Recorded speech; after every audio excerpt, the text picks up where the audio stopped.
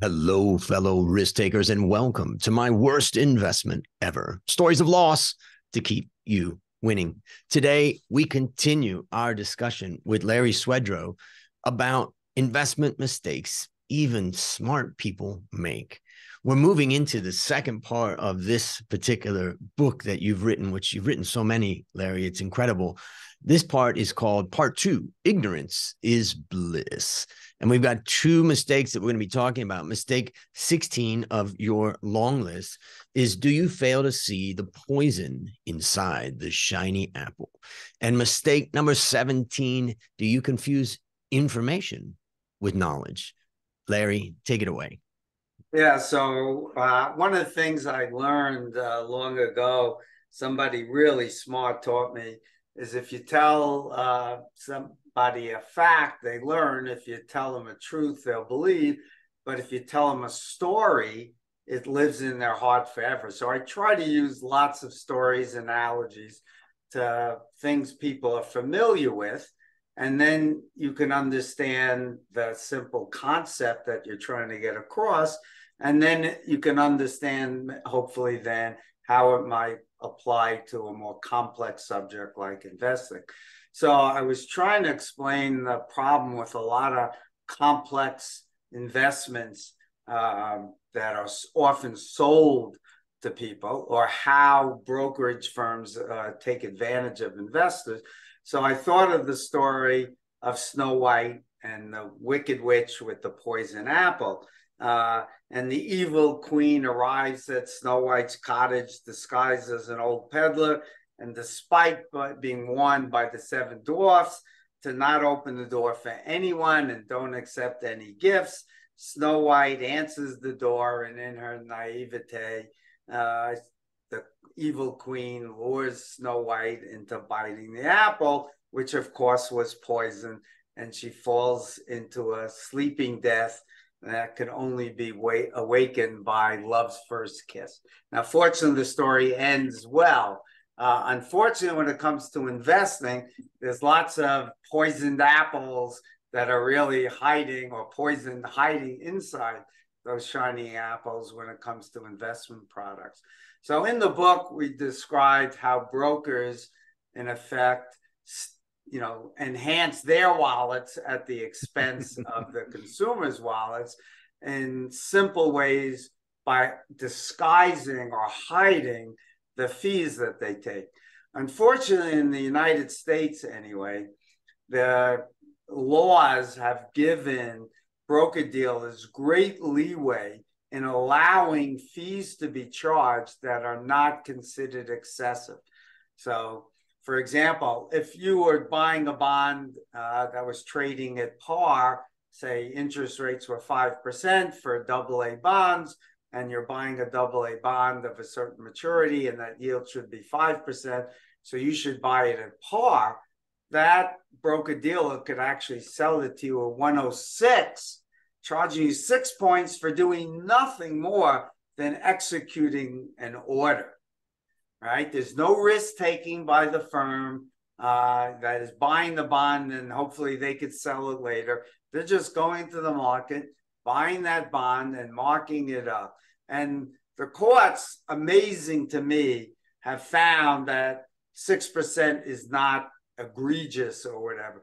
A 1% fee maybe would be acceptable, covering the costs and infrastructure and advice. So maybe 1% might be reasonable, but 6% is kind of crazy. So how do brokers take advantage of the naivete of the average investor, especially when lots of bonds don't have public pricing, or at least didn't used to? Today, there's more visibility today.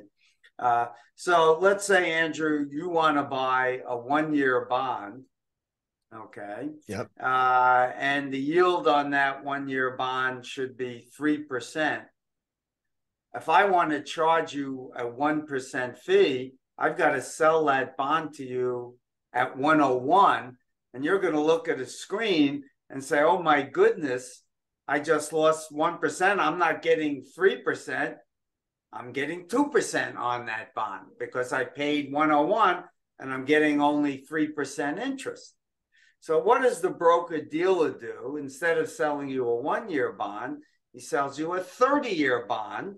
And now, because the 1% cost is spread over 30 years, that cost might be 7 basis points. So it sells it to you at 1.007 or 0007, right? And that gets in. He could add 5 points in there, and you'd only be adding 30, 3/5 of a percent to the total cost of the bond. So the average consumer ends up buying much longer term bonds than they probably should be, but that allows the broker to disguise the fee because it gets spread out over a much longer period. And that spreading out is a theoretical spreading out because they're actually taking that fee right up front. Yeah. And so you're deprived of that money to compound over time. So it's just that is a brutal tactic. Yeah. So a second strategy is that you sell them a bond that's trading at a premium because the bond was issued at a time when interest rates were higher, and now rates are lower. So let's say the bond that was sold when interest rates were 5%, and now interest rates today on a 10-year bond are closer to 4%. So you're willing to pay above par for that bond because you're getting 5% when a new issue would be 4%. So let's say you charge your 1% spread, and now you own that bond. But the problem is a lot of bonds have call features. And if it's in the period where the company can call the bond, you won't get the next maybe 5 years to get that full interest. Maybe it's callable next month or next year. And now callable means that the company realizes we don't need to be paying this high interest rate. We're going to repay this and we're going to reissue a new bond at a lower rate, correct? Exactly right. So your cost of, that you're paid a premium, you thought you would earn, say, on a higher rate for 5 more years, and maybe you only own it for 1 year. So instead of costing you 20 basis points a year, it costs you 1%. Or if they added 2 points to it, it would cost you, So that's a second way that the broker dealers screw the investor. They tend to try to sell callable bonds, which then get called, and guess what? Now they get a second chance to double dip because your bond got called, and now they can screw you again by selling you another callable bond that might, if rates are now lower than they were. Now, today, there aren't many callable bonds that are selling at premiums because rates have, obviously gone up. But, the next cycle, when that happens, we'll see this. And then there's a whole other category, which we didn't discuss in the book because they weren't that popular yet in the U.S. when I wrote the book, something called structured notes. And before we get to structured notes, I want to go back and think about, when you think about capitalism, what we want generally is less government regulation and more price competition. The more price competition we have, whether it's the iPhone or your car or whatever, the companies are really fighting it out with each other to try to bring more value at lower prices. And it works very well. And so why doesn't it work in the broker dealer world? Because I can understand from a judge's perspective to say, sorry, this is a free market. And if they can charge that price and the investors are willing to buy it and there's no fraud, right? If they send you a bill and say, we charge you 1% when in fact they charge 5%. Okay, then you could say that there was a misrepresentation or fraud. But if there was no fraud, why isn't this correcting? Yeah, because the law is written that they're allowed to charge reasonable fees. What shocks me is if a firm were taking, buying some illiquid security from you and they can't sell it and they don't know where the price is, there's no liquid market for it. Okay, you could charge a big spread a big fee because you now have the risk and maybe you can't even resell it. You might have to hold the bond for months or even longer, and you don't know where the market will be at that time. So maybe a 5 or a 6% fee might be applicable. But when you're just basically an order taker and you're taking no risk, you're entitled to a fee for giving advice and suggesting maybe to buy the bond. So maybe a 1% fee or something like that or less might be appropriate. And I cannot understand how judges, except they may be owned by the brokerage community, who's, they're getting contributions. Oh, that wouldn't happen in America. Only third world countries. Yeah, well, they wouldn't be owned in that sense, but the brokerage firm could be supporting their political campaigns. They have a much more cheeky way of doing it. Elected in the U.S. They're not appointed, right? So that could be a problem. So let's talk a little bit about structured notes. Before we go there, I just want to highlight that in 2018, CFA Institute came out with a statement of investor rights, and you made me think about it. And I just wanted to highlight a couple of those rights. One of them is number 3 is my financial interests take precedence over those of the professional and the organization. This is your right when you go. And the other one is this one, which I like. Hold on. And this is number 8. An explanation of all fees and costs charged to me, and information showing these expenses to be fair and reasonable. In other words, I have a right to an explanation. And as I tell people when I have taught and taught about these and given some speeches about these, what I try to tell people is that it's not your responsibility to figure it out. If your financial advisor is telling you something that's confusing, what you need to do is go back and ask them, please explain that in a more clear way. You have that right. And I just wanted to highlight that. And if they can't do that, you got to get out of there. Yep, exactly. It's not only their right, in my view, it's their obligation. Correct. Right?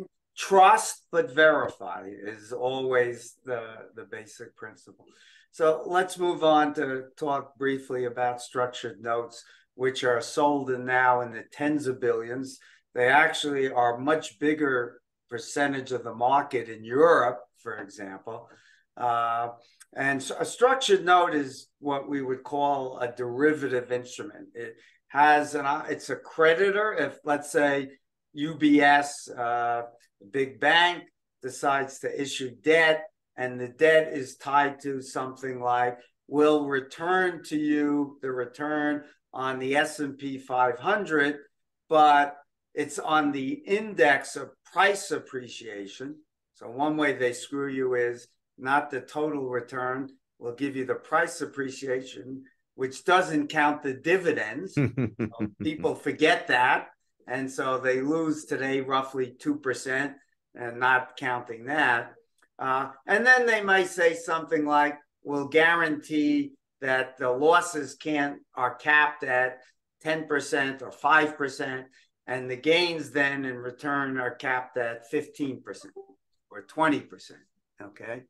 Now, that may sound attractive. My downside risk is protected, but I'm giving up upside, but most people put much more weight on reducing the downside because they tend to be risk averse. And that's where the big institutions take advantage of that fear and the lack of knowledge of the investor on how to price these risks. So what the bank is basically done is sold you a debt instrument. Now that debt instrument has credit risk. So they should be paying more than the treasury in the US. We would use the US Treasury rate. And let's say UBS for a 1-year note might pay 100 basis points over treasuries. That's not showing up in the numbers, right? It's here's the note. We're going to pay you this return on the S&P, and there's nothing in there that says it's 1% more because our credit rating doesn't warrant the same as US. So that's the second thing that tends to happen there. The third thing is all they have done, they're not going to take the risk that, let's say they cap the gains at 20%, they know that, they have, in effect, you have sold them a call. They have the right to call it away from you if the S&P goes up more than 20%. They know what the cost of that call is. What are the odds you think your average investor in Thailand knows what that call is worth? Almost zero. Yeah, I would say it's virtually zero. And you have bought from, and you've also sold them a put because you've guaranteed them they can't lose more than X. What are the odds that your client or a friend or an investor in Thailand knows what the cost of that put is? Again, it's probably close to zero. So what do we know is this. The research is done. There have been several papers that have analyzed these hundreds of securities. And take a guess, Andrew, how far overpriced these securities are on average. Is it 1%, 2%? What do you think it might be? I would say typically 1-year instruments, by the way. I would say 3 to 5 percentage points. Mm-hmm. All right. You're a fairly sophisticated, knowledgeable investor who's familiar. You're too low. Yeah. The average number is higher. It's 6 or 7. And now, how do you know that you should never buy these things? And literally, almost never. I've analyzed, when these first come out in the US, I analyzed like 100 of them. And one of the first things before I did any analysis of them would be, number one is, I'd ask the firm that was the issuer, say it was Morgan Stanley. I said, how much does the broker who's trying to offer me, how much do you or your grandmother or mother own of that security? What do you think the answer is? Always zero, right? And you should never invest. Oh, my firm doesn't blah, blah, blah, blah, doesn't allow me, blah, blah, blah, blah. No, that firm allows them always to buy their own products, right? So, one of the rules of investing is you should always ask an advisor, do you put your money where your mouth is? I want to see your financial statement. Right. And you may have a different asset allocation because you have different risk appetite, but you should own the same types of investments that you want me to own. And if you don't, why should I trust you? So I have never once heard anyone tell me that they or their mother own them. And number two, I asked them how many institutional investors own the product.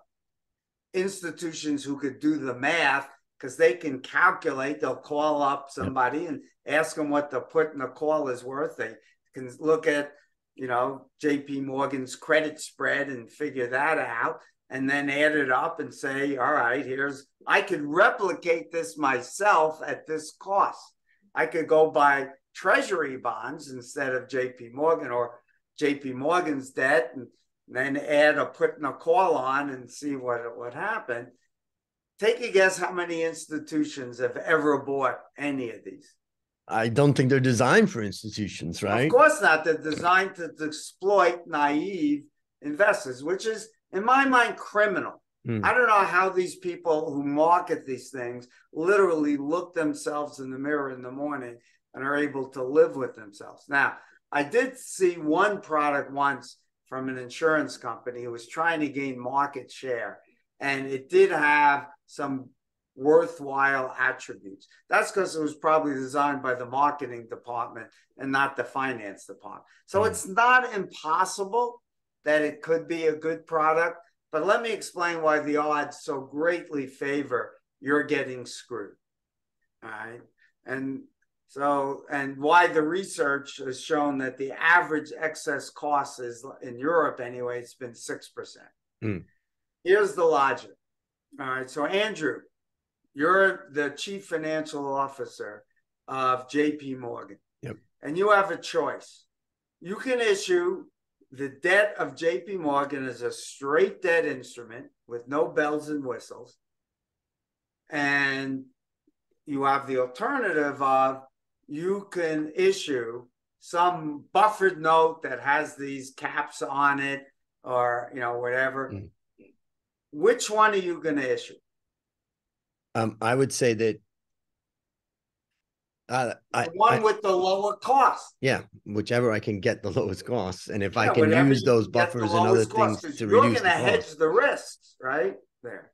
And so if you have the lowest cost by issuing a straight debt, that means the investor who is buying these structured notes gets what?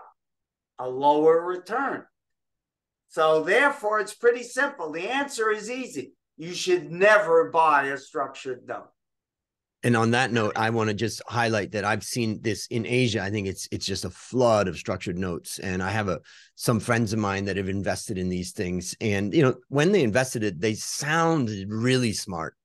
It was something linked to the S&P and to the Australian dollar relative to the US dollar. And I mean, I even had one of my friends call me and tell me, I can't really even explain what this is, but I bought it because it just sounds great. And they always lose on these things. Yeah. And they can lose it's big. It's not impossible that you could make money because strange things happen. But you have to remember, the more complex it is, the harder it is for the investor to figure it out. And therefore, they make it complex intentionally. Yeah, and that's where the whole thing about the market is you don't want to be trading against the most sophisticated players. That's what you're doing. That's the thing. Investors, I've tried to teach, we've discussed this. Whenever you're transacting in the market, you have to ask, who's the sucker at the poker table? Because it's always a zero-sum game before expenses. Forget commissions, bid-offer spread, expense ratio. For somebody to win, meaning they're going to outperform, somebody has to be on the other side of the underperform. And since 90% of all the trading is done by the big institutions, the odds are pretty good. You're the sucker at the poker table. You're likely to be exploited and lose. And it's Warren Buffett or some big institution on the other side. You might win. You can get lucky, right? People win by buying lottery tickets and going to the casinos in Macau. But, the odds are not good. Well, and just to wrap this up and go back to a lot of the other topics that we've talked about, what you've also taught us is that institutions do not outperform in aggregate. And that means that if you're just you're just trading in the market and you're an individual investor and you follow a systematic methodology and your trading costs are low and you want to own a portfolio of 20 stocks, let's just say for the next 30 or 40 years that you're building that, you have certain advantages because of not being driven by, quarterly results and things like that necessarily, like an institution. So when you're just kind of trading your skill into the general market, you have some potential to either get a market return or maybe even a little bit higher. It's possible. Or a little bit lower. Or a little bit lower. Or a lot lower. But the point is that when you have the massive, most brilliant people lined up against you, you're going to lose. And so likely. Yeah. The odds are against. Yeah, you're increasing your odds when you go one-on-one with the most sophisticated investors that are on average losing in the market, but they're designing a structured note guaranteed so they can win. In that case, your odds are literally close to zero. Yeah, congratulations. You've taken your odds from 50-50 to 595, which is Let's talk about mistake number 17, which is, do you confuse information with knowledge? I think some people listening may think I didn't even really think about the difference between information and knowledge. So tell us more about this one. Yeah, so information is a fact, could be an opinion, whatever. Knowledge is information that can be used to generate alpha or outperformance, getting an advantage. So we talked about in one of our early episodes, sports betting, right? If, let's say, the New York Jets, who just acquired one of the great quarterbacks of all time, a guy named Aaron Rodgers, and they're going to play their first game, if you are the only person who knows that Aaron Rodgers just broke his ankle and is not going to be able to play, you could pick up the phone, call a bookie, and bet against the Jets, and the odds are pretty good you're going to win that bet. Now, the bookie might, if he found out you knew that, might send the hitman to take you out. But other than that, that's an advantage. So that's inside information. But the example I'd like to use is this. I've encountered this, thousands of times over the 25 years I've been advising investors. Actually, it's almost 30 now. So, Andrew, have you ever bought an individual stock because you thought it would outperform? At some point in your life, you did that stupid thing. And oh, yeah. Yeah, so give me the example. We'll just use you as well, I can tell you one of my first investments in Thailand was buying a particular bank that was really bombed out. I was a bank analyst, and I thought I was pretty smart. And that bank really, went down quite a bit after I bought it. I had the same experience in the U.S., and we can talk about that later. But so let's use a simpler example. Let's say today you've decided you're going to buy Apple computer. And so when people ask me about that, I say, okay, tell me why you think Apple is going to outperform, because you're taking a lot of idiosyncratic risk. And I discuss with them the evidence that we have discussed before that has showed that the average stock significantly underperforms the market, right? Because some stocks get 10,000% returns, and the most you could lose is 1,000. So the median stock return is well below the mean. In fact, only 4% of all stocks account for 100% of the excess return of the equities. An incredible number. Yeah, it's an amazing. So what the answer to that is, as we discussed, the more stocks you own, the odds favor you as you get closer and closer from the median, you move towards the mean. And if you own the market, you're guaranteed to get the mean return, get less, very low expenses and low taxes. So owning individual stocks, unless you have a significant advantage like inside information, which is illegal to trade on, as Martha Stewart paid the price and found out, right? You shouldn't be buying an individual stock. So I show them that evidence. You can get rich, but the odds greatly favor you're going to underperform. So tell me why, given that evidence, you think you should buy Apple. So they'll tell me, Larry, it's great new products, the cloud computing and AI, and they give you 15 good reasons, great management, the team is fabulous, their balance sheet is strong, they got a higher credit rating than the U.S. government now, sitting on huge amounts of cash, and on and on and on. And I say, okay, let's assume for the moment I completely agree with your analysis, and everything you said is true, which may not be the case, but let's assume it's true. I then ask them the very simple question. Let's say it's Apple, and let's just make it up, it's trading at $100. And I ask them, so why are you buying it? You think it's worth 200, right? Yeah, it's going to go to 200. So I said, okay, so we got all these facts. My simple question to you, are you the only one who knows these facts? And of course, the answer is no. I said, do you think the smart guys at JP Morgan and every other investment firm and Warren Buffett and all these sophisticated hedge funds like Renaissance Technology, they are completely unaware of these issues. And if they thought Apple was worth 200, would it be trading at 100? And they're sitting there on their hands and not buying the stock. If they thought it would be worth 200, that's where it would be. Why is it trading at only 100?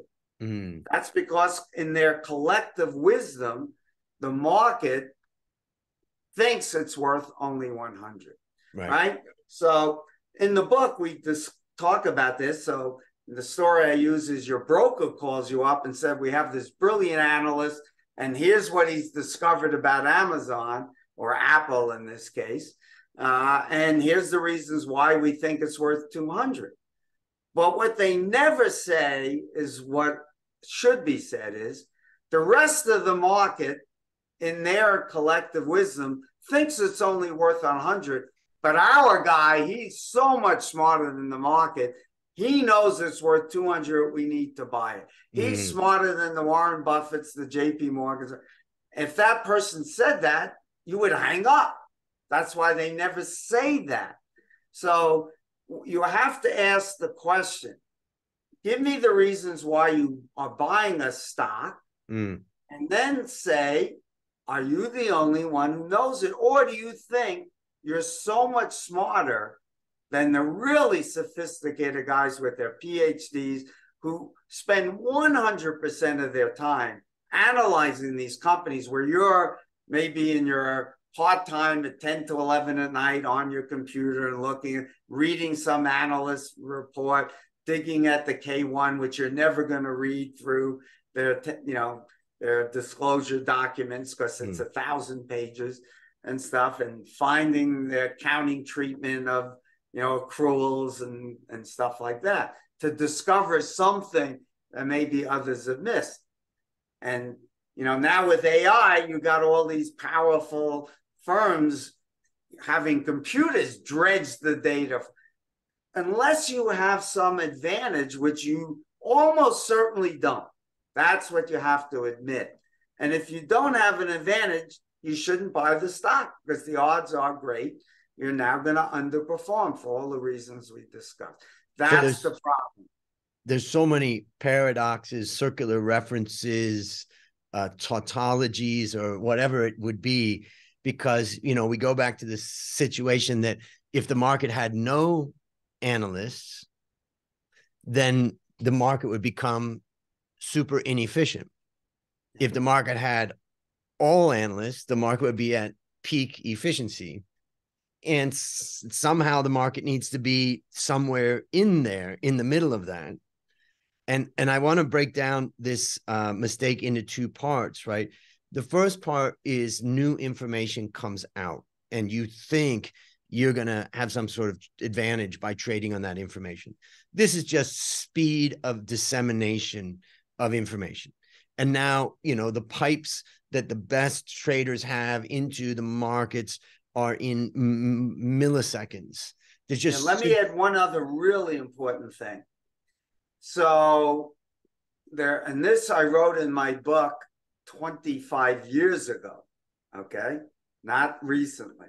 This is research is that old. So a stock comes out, and let's say the earnings forecast is for 60 cents a share, and they come out at 50 cents a share. So you react and you want to sell. It's too late. The first trade incorporates almost all of the trading to get it to the right price. Instantly, on the very first trade, the market has reacted, and that's the right price. That's virtually the facts, and on average, of course. Doesn't mean it can't drift lower or whatever, or bounce back when new information. But on average, the first trade incorporates all that information for the reasons we've already discussed. Yeah. These smart, sophisticated institutions have anticipated, all right, if the news comes out and it's here or there, here's where we think it's worth. So the second one that I just wanted to touch on before we wrap up is the idea of the mosaic theory. And the mosaic theory is a theory that is used to justify the job of an analyst like myself, to tell people that the purpose of an analyst is to put together a lot of different pieces of a puzzle in a way that other people can't see, in a way that other people won't accept yet, and therefore it's not in the market. So for instance, I've done a lot of work on Tesla. Let's say I'm an analyst looking at Tesla, and I see something that maybe I've been to China and I've looked at their facility and I've looked at what they're going to do. And maybe I've done a lot of work, research, trying to pull together these pieces of a puzzle. And maybe the market, the Biden administration doesn't invite Tesla or Elon Musk to the electric vehicle launch. And you think, okay, something's, I got to put all the pieces together. And my conclusion is, with all those pieces together, that this stock is worth something very different from what the market is got in that stock. Whether it's higher or lower, let's forget about that, but something different from the market. Now, of course, some of those analysts that come up with those mosaic theories and individuals are going to be terribly wrong, and some are going to be terribly right, and some are going to be in the middle. But my question is that, that is what many investors think that they're doing, is creating a story. They're listening to Warren Buffett and they're listening to podcasts. They're listening to all these different things to create a story around a stock and then own it because of that. What do you think about this, this effort? It's garbage. And it's pretty simple, because that's exactly what all of the analysts are doing.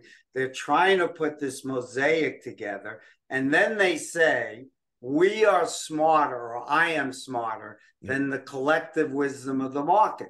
Now, that could be true, right? However, the evidence shows that there's no persistence of performance beyond the randomly expected, which means that, Andrew, you've been a great predictor in the past, so I'm going to bet on you. But then there's no evidence that you are likely to get it right the next time. Now, there are a few handful of people who have outperformed, but there's no way for you to identify them ahead of time, because there are other people who outperform just like you, but then went on to underperform. I gave the example in one of our sessions of Peter Lynch, generally considered the greatest mutual fund manager of all time. Peter Lynch was not the best manager in the 70s when he had spectacular performance. It was a fellow named David Baker who ran 44 Wall Street. Well, Lynch continued to have good returns in the 80s, though nowhere near as good as he had in the 70s. He still had a very good record. David Baker in the next decade turned $1 into 27 cents when the market skyrocketed. So we only know today that Peter Lynch continued to do well, but why would you have chosen the number 2 guy and not the number 1 guy?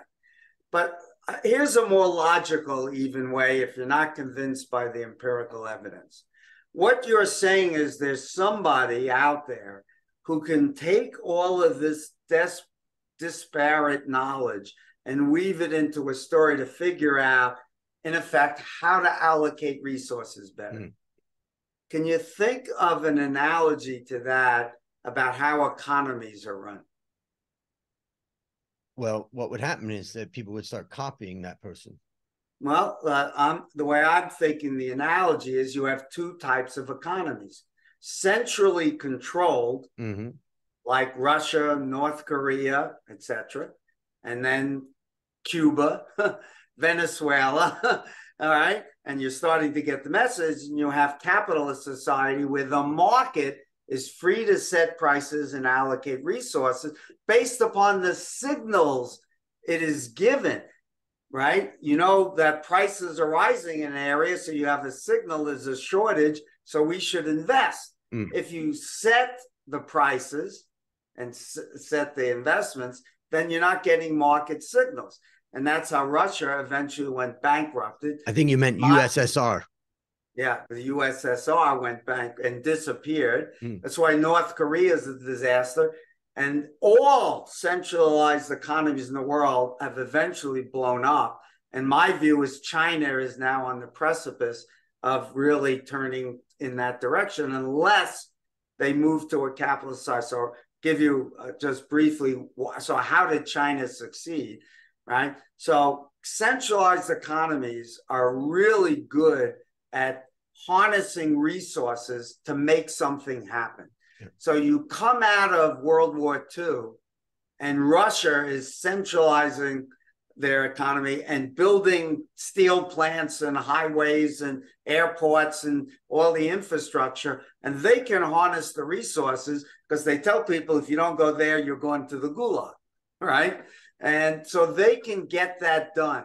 But once those things are in place, now you don't have the market signals So they end up producing, millions of pairs of size 30 waist pants when they need more 32s and 4s and 6s because there are no signals, right? China is now at the stage where they're going to lose all of the gains from their very young population. You get massive productivity gains like Russia did when you move people off of farms to cities into manufacturing, and you don't have these small plots of land. You get big farms and more productive, right? And they've built all these roads and highways, and now they've got a big problem because the Chinese government is trying to decide where to put their. This is why I think it's an absolute disaster with the Biden administration, is now playing that same game and deciding what industries should be winners, just like Obama did.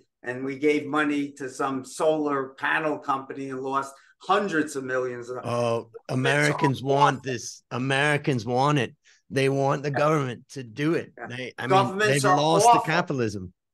Awful. There's no centralized economy in the history of the world has been able to execute once they get to that second stage. And I'm afraid that we are moving in that direction on this fears of protectionism and stuff. We're going backwards. Yep. And that includes both parties, Democrats and Republicans.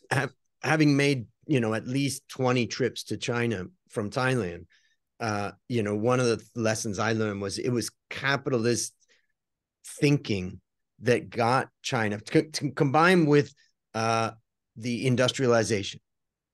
And you can say it was centralized. And globalization favored them. Yep. So there's a lot of factors that came together. But when I saw the level of capitalism and the level of speed and the level of competition that was going on, it's incredible. It was incredible. What's happening now is, there's a lot of other elements to that. But all I could think is America is moving away from capitalism and China is moving towards capitalism. No, China is now in trouble. Let's talk about this very briefly. So the big Chinese reforms came, I think, in 79 or 80, right around there, after Mao was replaced. And it took a couple of years to get those reforms going. And then Chinese growth soared from 80 to, the early, mid till about 2010. So 30 odd years. Chinese growth in GDP was roughly 10%. Yep. A little bit below that. But that's unbelievable. That's after inflation. So that's real growth.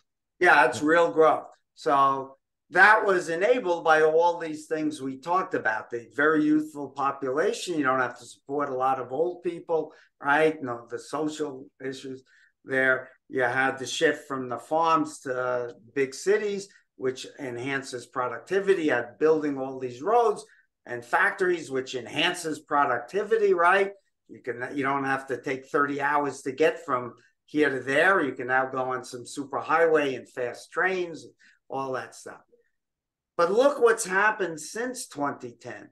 We've had a very sharply declining rate of real growth, and now it's maybe 5% or so. And a lot of people think that's exaggerated and not real and likely going down. And now they're facing all the problems of an aging population. The productivity increases are gone because you don't have the movement from farms to city anymore. And you now have deglobalization working against China as well. So my own view is I wouldn't bet on Chinese growth, helping the world economy, the engine, as it has for the last, 30 years before that. And one of the things I would say, having lived in Asia, is that when I came to Thailand, it was 1992. We were in the middle of a 10-year farms to factory, movement that you've just described, which I call farms to factory and basic infrastructure. Yeah. And we had that 10-year boom. And then in 1997, the baht collapsed. We had, in 1998, we had 11% negative GDP. And we went into a really brutal time for about 5 years until then things came back. And then same thing happened with Vietnam, where they had a period of expansion and then boom, they couldn't produce at the same levels. And then China had the exact same thing. So they just lasted for 30 years almost, because it was also pumped up by the entry into WTO in 2002. So, it's not uncommon to see the farms to factory and basic infrastructure give a huge push to an economy. And then at one point, it just stops. Well, the good news for the world is if India continues on the path using to a more capitalist economy, India has the exact opposite problem. They're still moving from farms to cities. They need to build all this infrastructure. They do have good education. People are very literate. They've got probably more engineers being graduated and doctors than probably than the U.S. is even has today, I would guess. But so I think India, and they have an extremely young population, so they don't face that problem. So I think there is a chance that India could replace China as an engine for growth if they get it right. And I wouldn't write off China as easily as what you've said, because for a couple of reasons. The infrastructure is amazing, number one. And so there are benefits that are lasting benefits from that.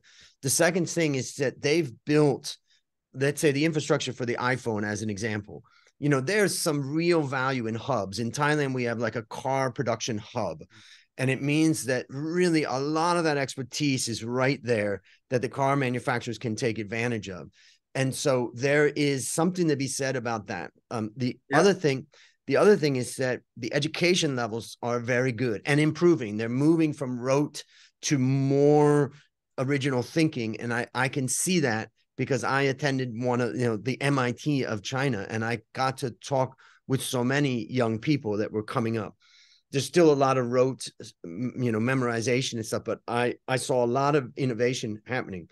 And what the other thing I would say is that it's totally natural for an economy to move out of that phase and move into a consumption-led phase, which is what the American has been in.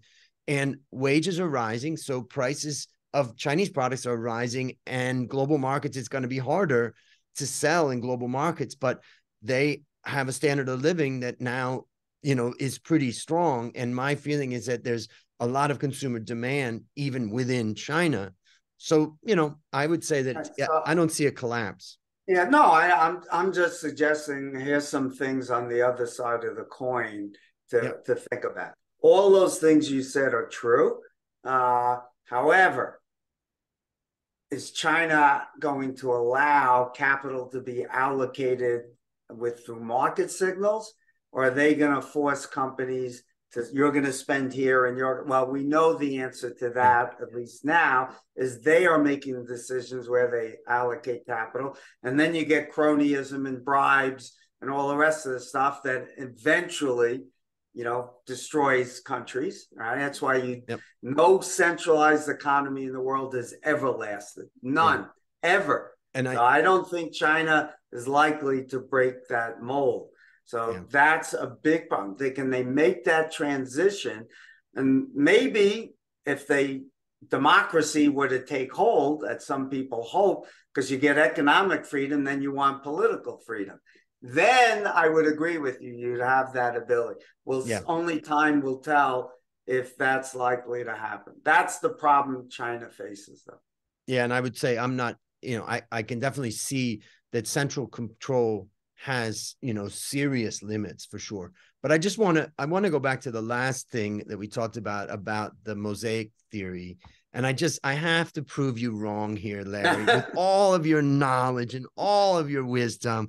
I'm just gonna just knock that all out, because I was recently at a bookstore and I bought this book and I found out I can read all of Buffett's newsletters, and he saw all of these mosaics and he put them all together, and he's the best investor of all time.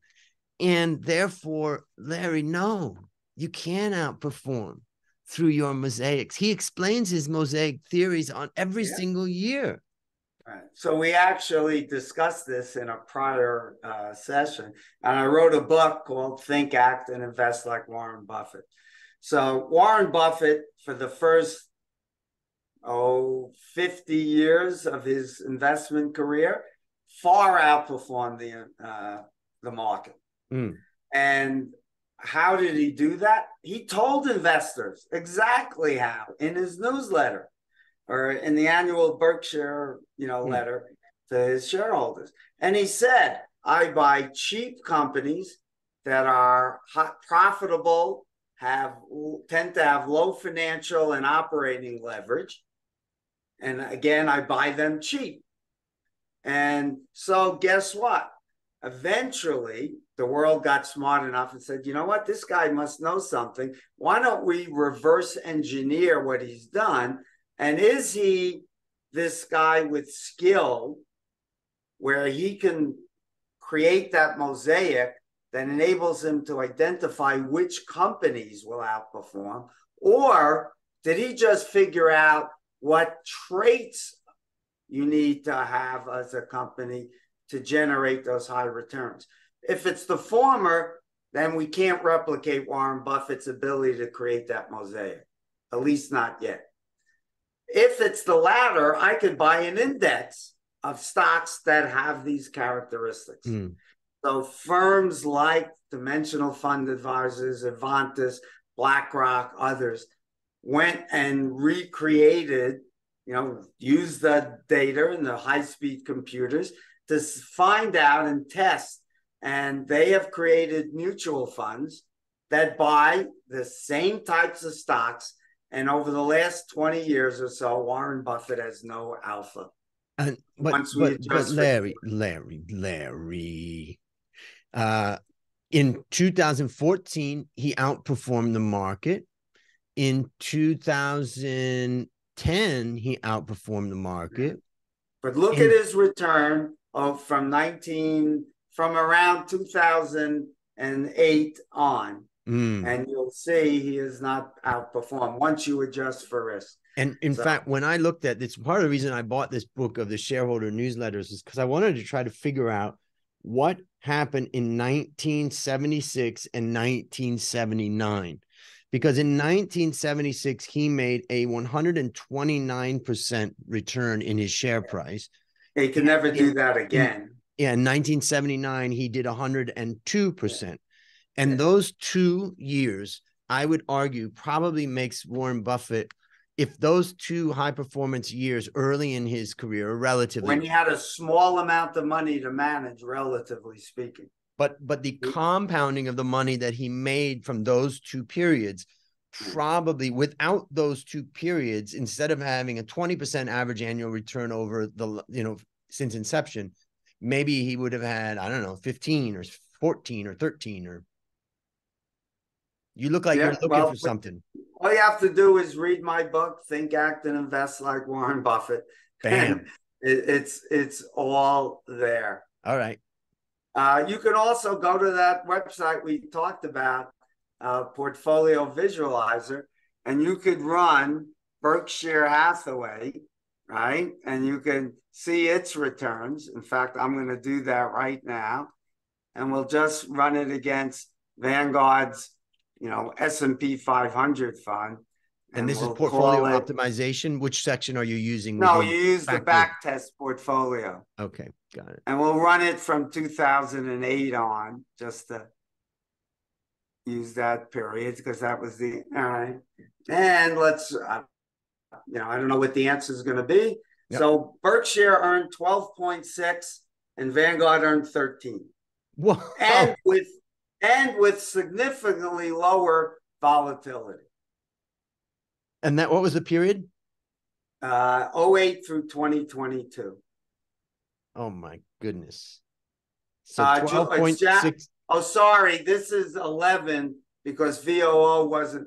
This is 2011 through July 2023. Okay. Hold on. Let's run it using the Vanguard mutual fund, which has, that's the ETF. So we'll run it using the mutual fund. That'll give us hopefully. What's the ticker of that? That's a VFAIX. Okay. And VFIAX. And here it's even worse. Now we're getting This is from January of 08 to July 23. Berkshire earned 8.9 with an 18.2% standard deviation. Vanguard's S&P Admiral share earned 9.8 with a 16.2 standard deviation. So Berkshire is underperformed by 80 basis points or so and has volatility that was about 13% higher. Boom. And Larry drops the boom. I got to take my Berkshire Hathaway letter to shareholders 1965 to 2014 book and return it to the bookstore. No, there's a lot of good stuff in there. You want to invest like Buffett and buy the types of stocks that he buys, but you don't need to pick individual stocks. You can hire firms like Dimensional Fund Advisors and Advantis and their ETFs, and they will get you the same types of stocks, but instead of owning, say, 20 or 30 stocks, it will own, depending upon the asset class, in small value, it might own 1,000. So you have a much safer portfolio because you got rid of basically the idiosyncratic risks.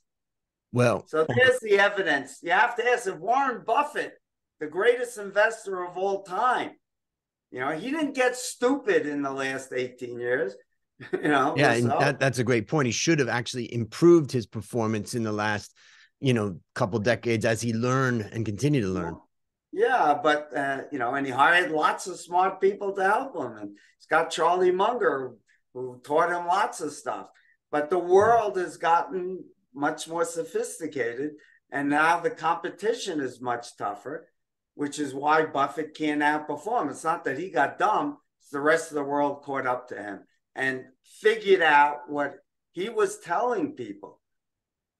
So read my book, Think, Act, and Invest Like Warren Buffett. I'll have a link to that in the show notes. And I think this is a great way to end up the mistake number 17, which is do you confuse information with knowledge? And this is a great way of ending. So Larry, thank you so much for sharing all of your wisdom on this. And ladies and gentlemen, I'll have the links to all of Larry's books and materials in the show notes.